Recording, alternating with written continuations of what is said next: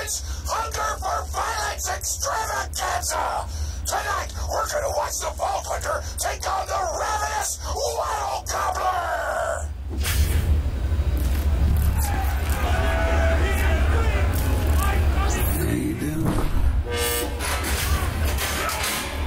Finally be in for the meeting!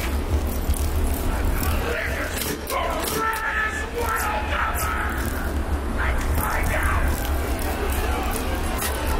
What you gonna do next?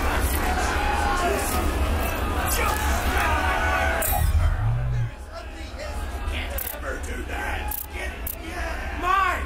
How big your neck plate is, Goldilocks! What just happened? Gotta be humiliated!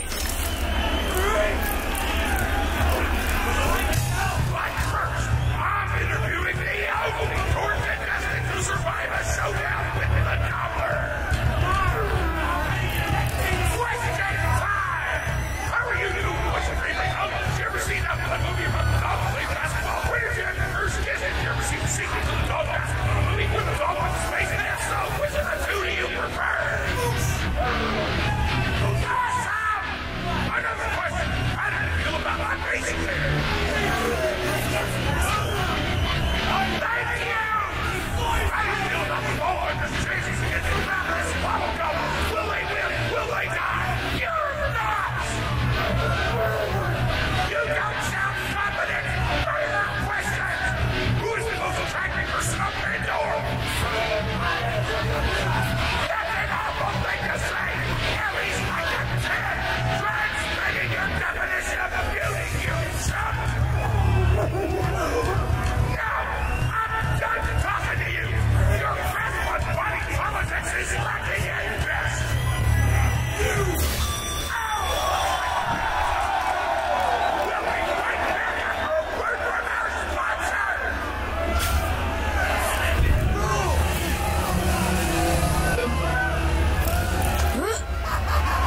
Screw that guy! Hey! Get over here so I can whisper some things to you in secret! Let me know, hero! Really? The Gobbler fight is rigged. The Torque Board of Directors made the Gobbler unbeatable. So we need all the contestants to get us a bunch of hits on the EchoNet. But I don't want you to die, because you're cool. And oh crap, I'm not whispering anymore, my bad! You gotta get into the kitchen, kill everybody, and poison the Gobbler's food. Once the poison takes effect, you didn't kill him. Also, I want him dead so I can eat him. He looks delicious.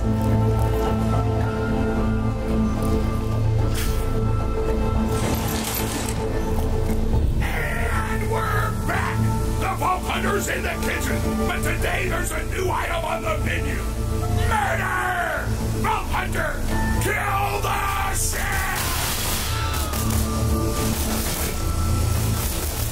Here you go!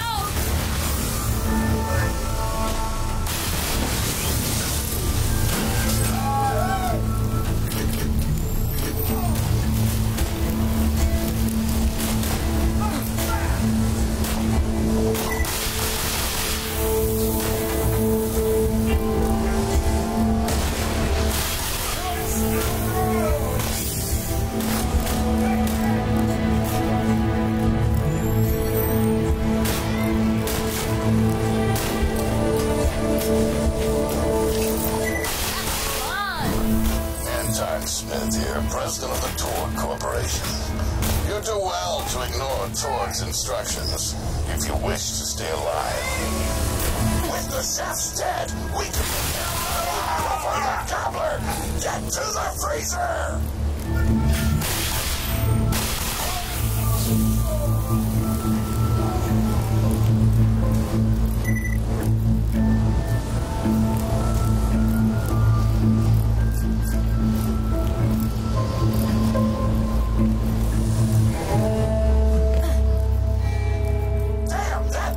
Locked.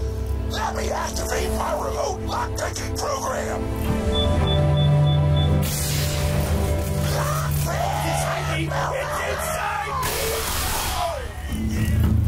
We do not allow contestants in the meat locker. Leave at once. We gotta choose some meat for the Gobbler's meal. Tug on the tastiest looking stag corpses. This is totally gonna get me fired, and I don't care! Keep grabbing that food!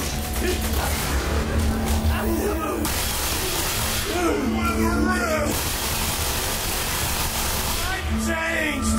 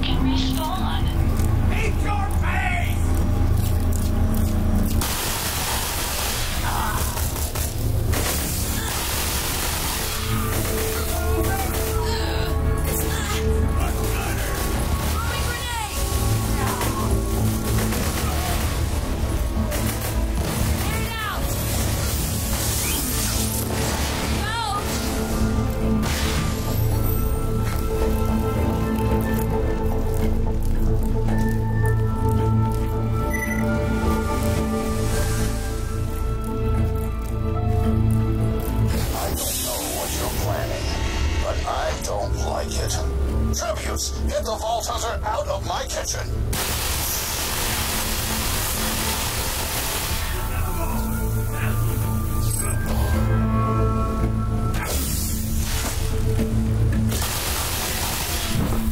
Hot diggity! Those dudes didn't stand a chance! You almost feel bad for them, but then you start laughing because you were technically acting in self-defense, so screw them! Violence doesn't solve anything except for all the things it does!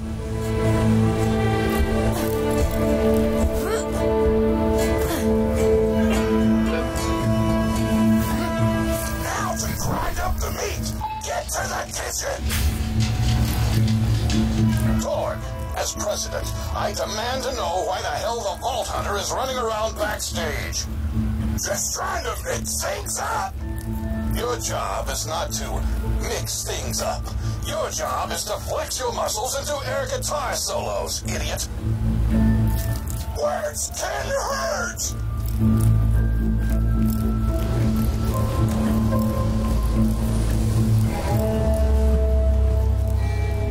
Let's get a grinding!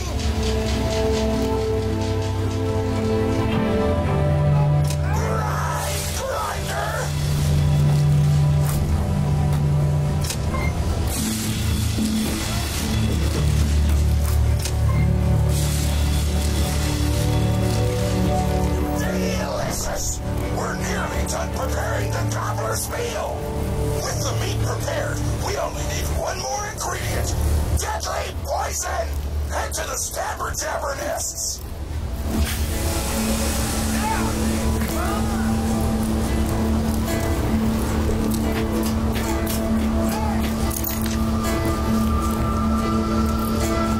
I ran out of explosives, so I'm actually going to open this door remotely without blowing it up. Psych! You know you're following an idiot, yes? Thor created his explosive gun tech, then sold it to us for $12 and a high five. We kept him on purely for PR reasons. But you both outlived your usefulness. Tribute, kill.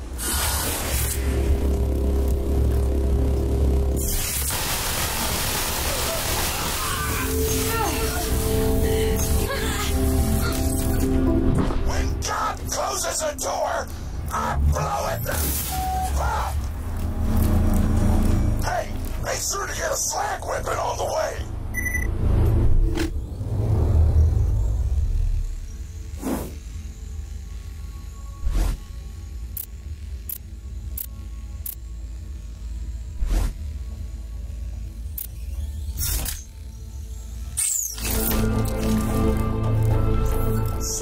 jabber nest to wake them up. Alright, now slack before the slack wears off.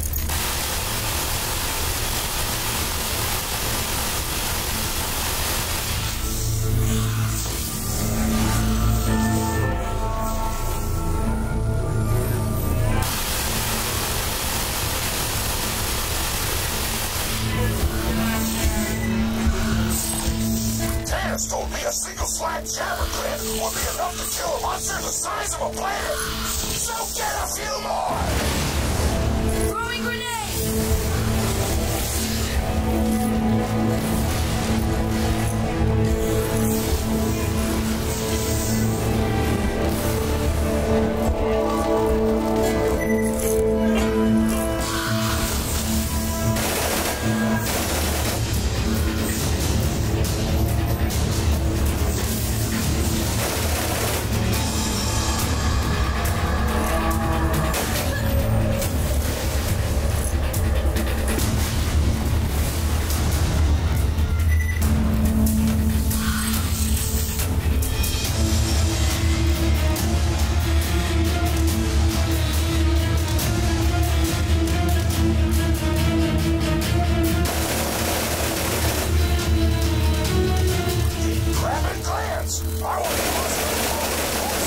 Poisonous, spicy, and spicy. It's like an explosion before your mouth.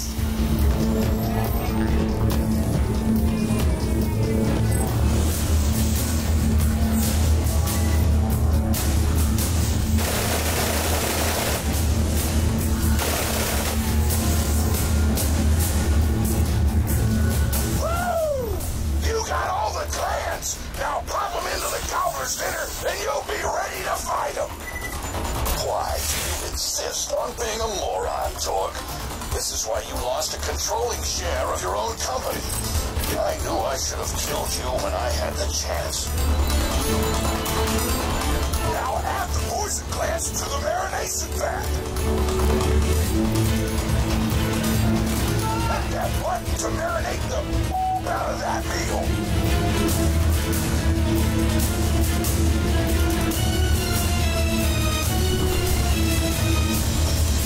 Meal's almost ready. Let's get cooking.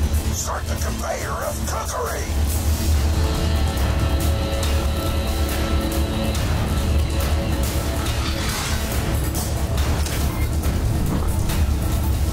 That's it. You've gone off script one too many times, Torque. Today's meal is casserole. Chefs, shut down that oven. We can't stop now. Protect the oven.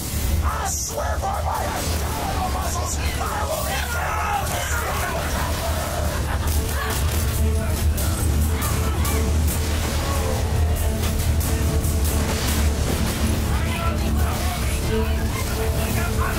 I want that oven shut down. I want the Vault Hunter dead. And I want Mr. Torque's head on a plate.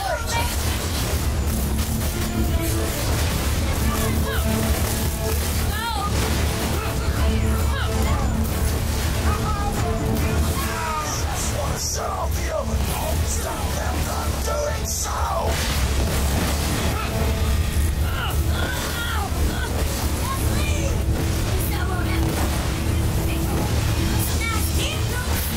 Don't let those food shops destroy our culinary masterpiece!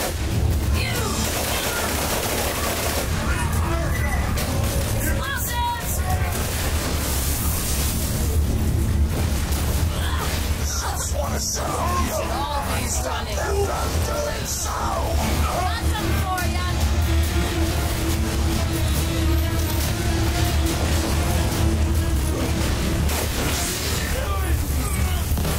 Just want to shut off the oven! Food's done! Go get it! You want the other face?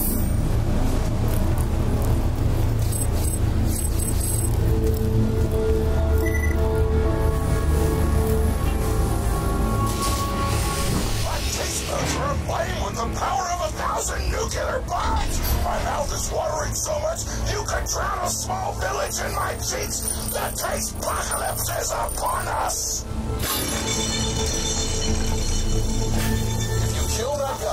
Torg, it'll be your last meal. The board of directors and I can guarantee that. You know why we made the Gobbler invincible, Torg? So you could kill him. After dozens of failed attempts by other contestants, you were supposed to finally kill it on camera while wielding our most expensive guns.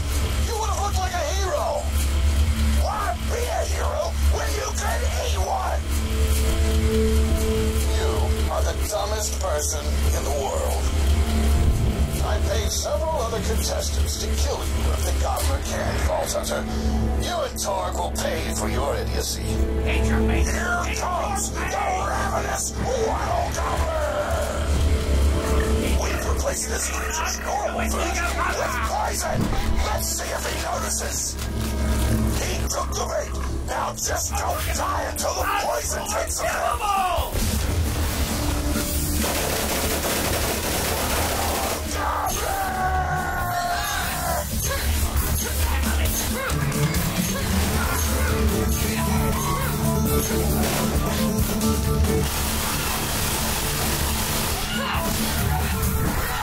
Idiotic birds! Don't shoot the goblin! The poison's working! It's working! The Gobbler is killable! Let the taste apocalypse begin!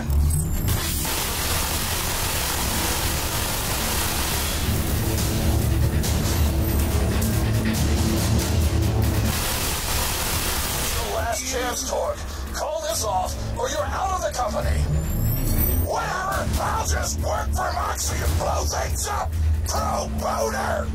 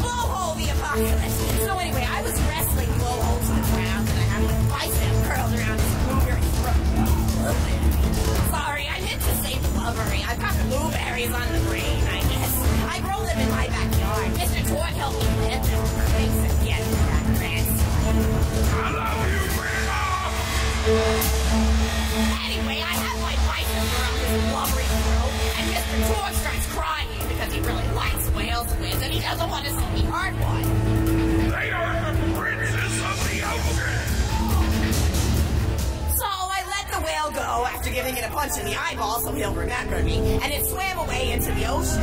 And then I had Mr. Toy drive me to the ice cream parlor. He got me rock and roll, because rock and roll's my favorite. I'm extremely partial to the way the marshmallows act like little landmines of flavor amidst the battleground of chocolate. What's your favorite flavor of ice cream? Is it pistachio? I bet it's pistachio.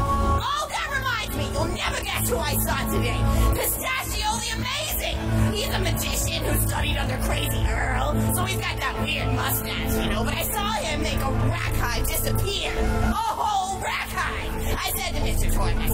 Mr. Torg, wasn't that amazing? And he said, yes, it was, Grandma. Didn't you say that? High five. You remember saying that?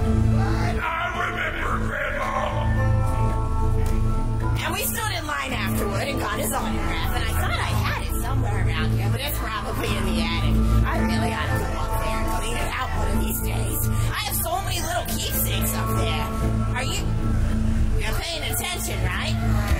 Say, what's my favorite flavor of ice cream? Oh, so you are listening. How wonderful. You're an even better listener than my old pet rack, Beasto.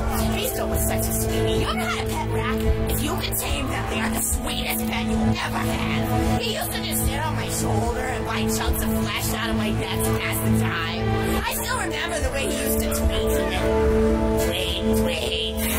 It was so cute. I had a conversation with him once. I said, Mr. Beasto, he liked being called Mr. Beasto, made him feel like an aristocrat. I said, Mr. Beasto, you're looking very cute today. And he said, oh, thank you, that's so nice. Or he tweeted in a way that made me know that's how he felt. And then he lowered his little head like he was taking a bow. It was adorable. Beasto was my third pet rack. First I had Woody. He got hit by a train. Then I had Anita. She got shot up trying to take vengeance on the train that killed Woody. And then I found Beasto making little poops on the windmill outside our house. After Mr. Torg and I wrestled her to the ground, I did a flying pile driver off the nearby tower tree. Got him straight in his spine and brought him down. We brought him in for some snack states until he decided he loved us. I still miss Beasto sometimes. He just died of old age. Rack don't live much longer than a few years, but I treasured the time we had together. Poor Mr. Torg. When Beasto died, he cried for a week. The kids made fun of him at school, but I told him not to pay them any mind. Being in touch with your emotions is not a character flaw. That's right, high five. Is something wrong? You look confused, False Hunter. Oh, you probably haven't heard anyone call Mr. Torg high five before. The world may know him as Mr. Torg, but the Flexingtons always refer to him using his middle name. It's a Flexington family tradition, after all, to use your grandfather or grandmother's name as your own middle name. And my husband, High Five Flexington, God rest his soul, was the best grandfather Mr. Torg could have asked for before he passed. He taught Mr. Torg dang near everything he knew about firearms. Without High Five's teachings, I don't think the Torg Corporation would exist at all. Gosh, I still remember the first gun Mr. Torg tried to make after his parents died. A Jacobs shotgun with a stick of dynamite attached to the barrel. Torg nearly blew his face off, but he got up, dusted his mustache off, and swore that by the time he reached the age of 11, he would make a gun that fired explosions without killing the operator. And by golly, he did. It took a couple of dozen prototypes before he got the right combination of gun parts and explosives right. But once he did, woo-wee! I'll never forget the plume of smoke that used to be my neighbor's homestead. They were jerks though, so it's okay. Gosh, I've been talking your ear off for some time, haven't I? It's so kind of you to listen for this long. I've taken up too much of your time already. Please don't feel like you have to stick around any longer. As a matter of fact, take this for giving this old woman some company. Whoa!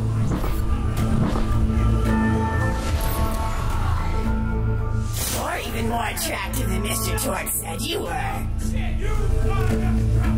I've got another story for you, but I'd like to tell it to all of your friends at once. An old lady like me has to save her voice, you know. Oh, you still want to talk with me? How incredibly sweet of you.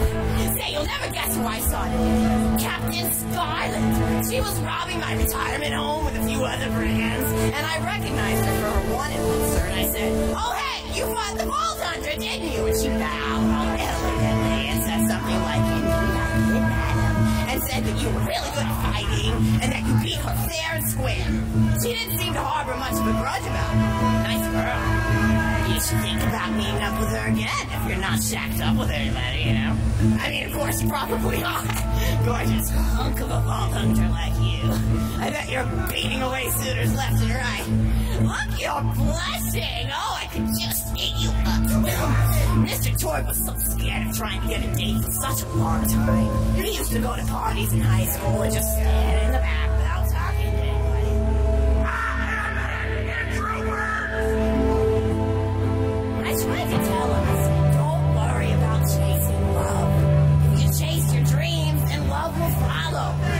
the thing people don't get. You watch Echo films and they're just awful. They teach you that the only way to be with someone is just to pursue them over and over until they decide they like you. In reality, you know when you like someone almost immediately. You can't really convince somebody to fall in love with you. You just look like a stalker. But if you do things that you're interested in, like making guns that explode or killing mercenaries, then people will see that confidence and skill you have and they'll be attracted to you. There's always a fine line between that kind of confidence and narcissism, you know? There's nothing worse than somebody who wants to be famous. I remember when Mr. Tord first sold his weapons tech to that board of directors, he was pretty egocentric for a while, taking pictures of himself and posting them to the EchoNet all the time, trying to hobnob with every celebrity that used his weapons. He came back home one day with a supermodel under each arm, and I said, Mr. Tord, what are you doing? You've lost sight of who you are. It's been weeks since you actually created a new gun, I said. And it was true. He'd been more obsessed with being well known for doing something great than with actually doing something great. It was a dark point in my life. Thankfully, High Five listened to me and got to work on what would eventually become the Kerblaster. You a fan of the Kerblaster? That was always my favorite. That and the Flacker, which I know a lot of people hate. But there's more to combat than just brute efficiency in this old lady's eyes. Style counts for something. And there's nothing quite like filling the air with tiny little explosions. It's like a fireworks show, except the deaths aren't as sad and unexpected.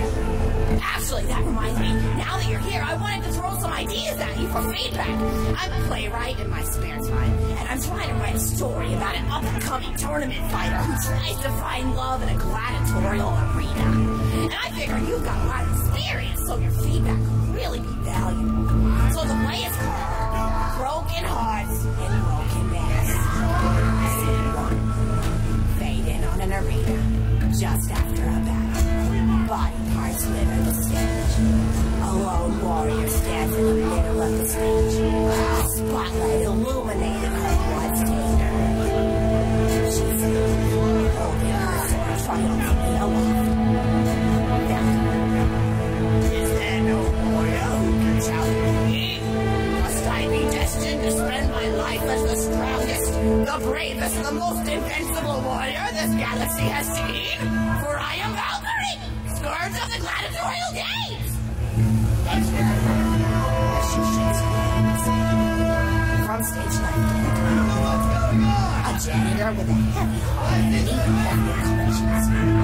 He begins sweeping the body parts into a bin, which is colored green, and remember that small color, until melancholy overtakes him. He drops his bush broom to the floor and falls to his knees before delivering a heart-wrenching song.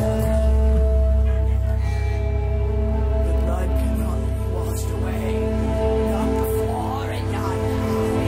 Even if I attempt to escape the past, which honors me still. Must I live forever as a fraud, sweeping up the trash of others to hide my shame and avoid my pursuers? Must I forever remain on the periphery of joyful combat, ever watchful but never participating? Latter of all, Valkyrie enters the stage. Valkyrie. Good morrow, lowly janitor.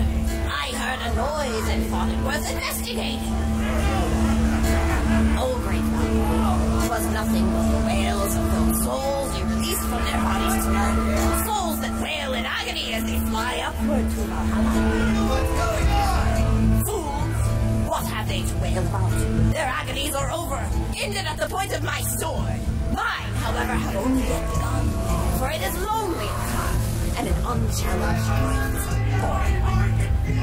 No doubt,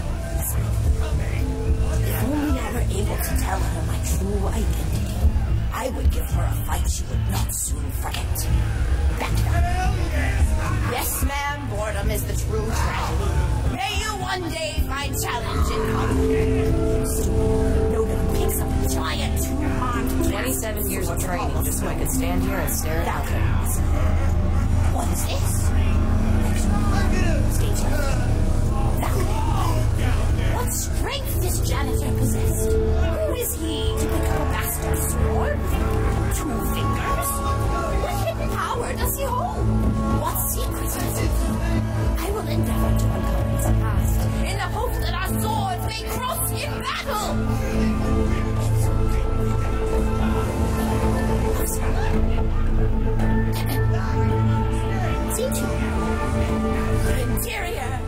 governor's house. The table is set up. We're having teas and biscuits. Oh, I'm so sorry. I didn't even ask you for the feedback on the first scene. Did you like it? Oh, wonderful. I'll continue. Scene 2. The governess enters from stage left. Governess. I refuse to respond to these absurd accusations. Her husband looks at her quizzically. Governor. And what accusations may those be? Governess. Actually, you know what? I don't think I'm ready to get feedback on the play yet. But well, what about you? What are you up to? Tell Grandma Flexington all about it. I bet you've had some amazing adventures. Mr. Tor told me about the time you all played bunkers and badasses together. He said it was one of the most fun and welcoming experiences of his life. You're embarrassing me! Sorry, sweetie, but really, you and the Vault Hunters are his first real pals. It wasn't easy for Mr. Tord to make friends at school when he had facial hair at age 8, pecs at 8.5, and dead parents by age 9. People found him intimidating, but I told him that he should be thankful for the fact that he looks different. Anyone who wouldn't be friends with you based on appearance wouldn't be a very good friend anyway. But he really does like hanging out with I'm all people. for meditation. Most people these days want Tord to pose for pictures or blow something up by flexing at it. It's not often he gets to sit down and play games with you. Oh, speaking of games, did you play Going Back to the House yet? It's a new echo simulation about exploring a log cabin you lived in when you were a kid. There's no violence or anything. You just walk around looking at cereal boxes and remembering people you made out with. I really like where Echo Sims have gone in the past few years, don't you? There seem to be a lot more of them with interesting things to do beyond shooting people. And the writing has gotten so tight besides. For instance, did you ever play The Samurai's Marker? The whole game's story was delivered through haiku. Did Zero write it or something? No, I'm just joking. I know you're too busy for that. But oh yeah, I was playing at the end of the pointed gun last night on my Echo Sim player, and what is that? It's about a guy who punches people and smacks himself in the face with doors. Easily one of the best punch-related comedy sims ever. But oh, I'm really looking forward to this game called Robot Hunter Assault Squadron, which is this big randomized survival game about throwing bottles at trees and accidentally scaring birds. In the demo version, I scared a bird so hard it died. 10 out of 10 if I recall. But what kind of things do you do for fun? You play any sports? You look like you might be into some of the more extreme stuff, like spine hurdling or psycho head volleyball. I knew an athlete a lot like you when I was younger.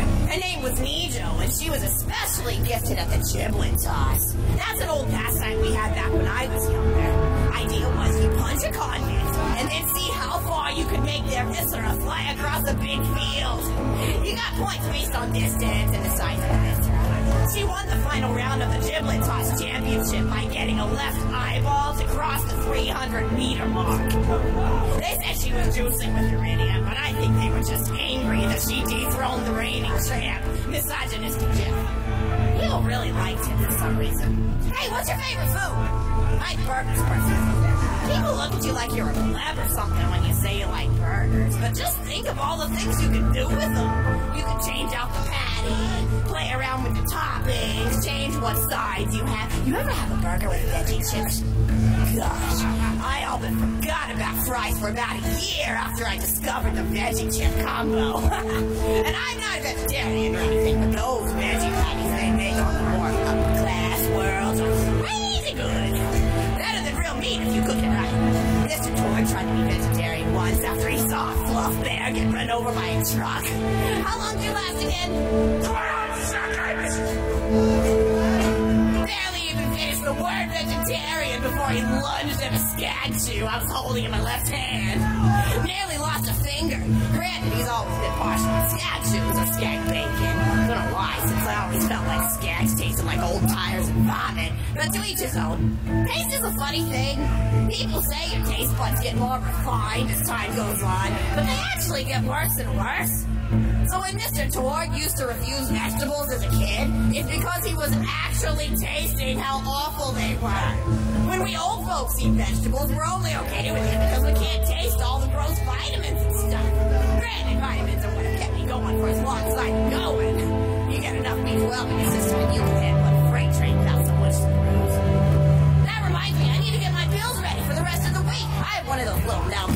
are split into different sections for each day. It's really helpful. And the sides are sharp enough that I can use it to ward off burglars if I need to. What else do I have to do? Probably head to the bazaar, pick up some frozen Possible spider what's happened. things. I am... Gotta bring my coat, though, because it gets kind of chilly in the freezer section. Oh, I need Schwartzman's candy drops. Gosh, those are delicious. They're so smooth and sweet. Just thinking about them, I could go for one right now, couldn't you? Do you think you could go find me one?